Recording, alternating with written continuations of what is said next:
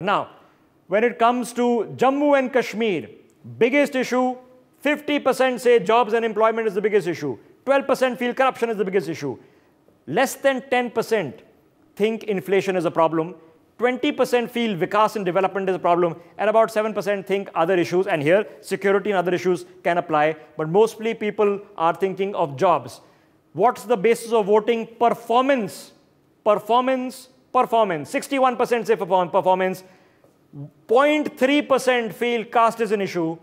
13% are worried about the candidate. And 1 in 4 voters surveyed is worried about the party. Hardly 0.3% think these don't matter. So this is pretty much everything, everybody in J&K, this is what they think actually matters. Narendra Modi performance rating from Jammu and Kashmir, including Jammu and Kashmir. 42% say very good. 22.9% say good. Put these two figures together and ladies and gentlemen, you get a 64%, near 66% approval rating of the Prime Minister, 2 out of 3 voters.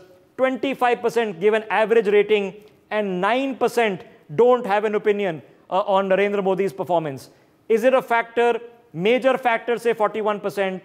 Sort of a factor, say 17%.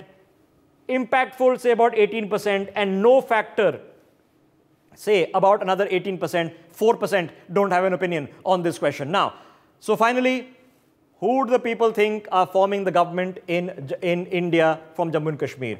Almost 50% in Jammu and Kashmir think Narendra Modi's NDA is going to form the government. 27% are convinced that the India Alliance will form the government. 14% are convinced that it will potentially be somebody else, third front. And 8% don't have an opinion, undecided, can't say, not sure, hesitant. Very interesting figure there. But when it comes to the polls, how does it reflect in the dynamic poll on the ground? 2 for the BJP, assumably out of Jammu. 3 for the National Conference, assumably out of Kashmir. The Congress wiped out, Mehbooba Mufti wiped out, says the poll survey.